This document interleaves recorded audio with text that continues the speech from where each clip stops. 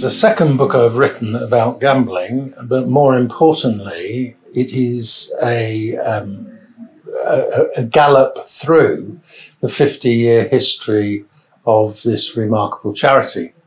I've very much enjoyed researching it and writing it because it really does tell a story that is worth reading and thinking about. I am Paul Bellringer, and I have been associated with the Gordon Moody Association for 40 of its 50 years.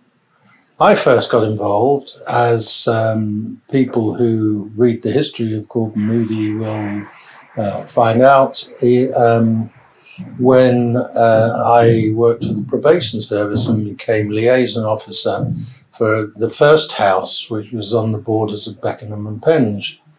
Gordon Moody was involved with the house at that time, and that's when I first met the man.